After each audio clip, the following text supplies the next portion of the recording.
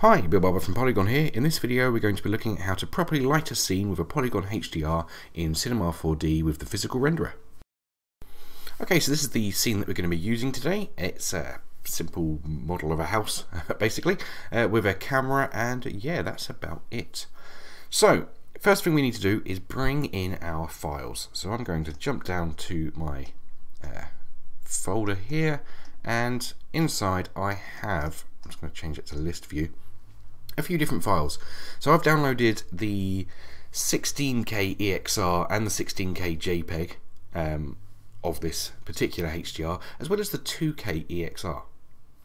And yeah, we're going to go through the route of doing a few different things. First of all, I'm going to bring in the 16K HDR, which will take a moment because it's a huge file.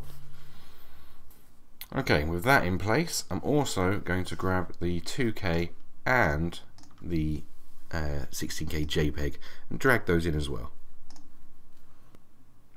Okay, so once they're all loaded up and we've got our previews there, just for keeping track of things, that's the 16K EXR, that's the 2K EXR, and that is the JPEG, I think. No, that's the 2K EXR. That's the JPEG. Right, we're good. So, to start off with, we're just going to use the 16K EXR to light our scene and provide the backgrounds. This is like a very basic HDR setup. So we'll add in a sky, like so, drag our high resolution EXR onto it, give it a moment to think. I'm also going to rotate it about because I remember that the lighting looks particularly good from just about that angle. And yeah, we'll give that a render now. Okay, so I've got the settings relatively low, which is why we're getting kind of a blotchy sort of look there. But lighting wise, that's kind of what I want. The shadow just kind of coming off from the garage area there. It's ideal. What isn't ideal are two things. One, the backdrop really doesn't match the scene whatsoever. We've got this giant building in the background. Yeah, not what we need. Also, using this file is a nightmare for in terms of system resources. Yes, it provides a nice high resolution backdrop, but it's like 3-4 gig of memory usage just for the lighting, which it really isn't ideal. So we're going to do away with that 16K EXR, and what I'm going to use instead is the 2K one, which I believe was this file. Yes. So we'll drop that on the sky instead, and that will provide our lighting. And I'll just do another test render, but as you'll see, the difference between the two is almost nothing. Okay, so the render's finished, and as you can see, if I compare between the two, there's almost no difference whatsoever. Perhaps a slight drop in intensity, but considering the difference in file size, it's a price I'd happily pay.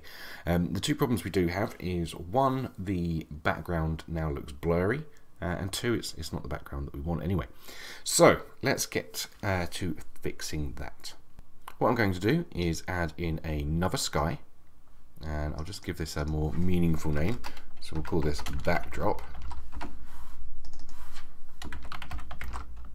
Maybe try and spell it right. And we'll call this lighting. Now into the backdrop, I'm going to drop in the JPEG, which was this one. Now remember, this is 16K, so we're still going to get a really nice high resolution backdrop. And what it will allow us to do is also pick a different part of it. So we were about here. Now, in the case of this particular render, it doesn't really matter where I put this sky, because I mostly want a blue sky as my backdrop. So you can't really tell where the shadows are or anything like that. But if you were including backdrop elements but wanted to rotate this a little bit away from where the lighting was, do bear in mind you don't want to go too far, because you want any shadows that are in the backdrop to make sense with the rest of your lighting. But I'm going to put that about there, and maybe down a little bit there. So I've just got nice blue sky. But if we render now, that JPEG is going to completely replace the EXR, and a JPEG can't light the scene, and we'll end up with seeing nothing. So the way to fix that, in fact, I'm going to demonstrate. Hold on.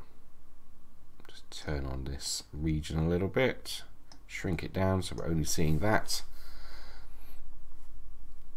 And you see how the maybe that area.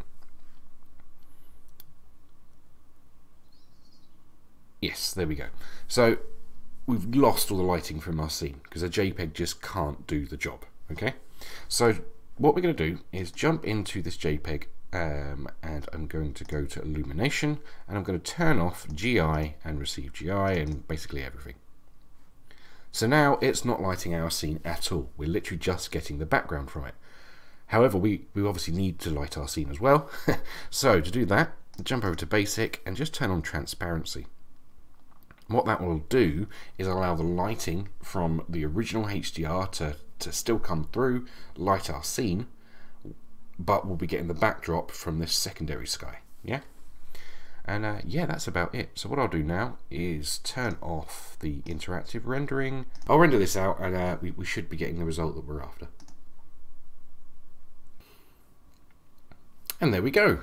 We've now got the lighting from the EXR, the backdrop from the JPEG, and the scene's looking good and ready to start adding in some materials. So in summary, we've downloaded some HDR files from Poliigon.com, brought them into Cinema 4D, used a low resolution EXR to light our scene, whilst using a high resolution JPEG to provide the backdrop.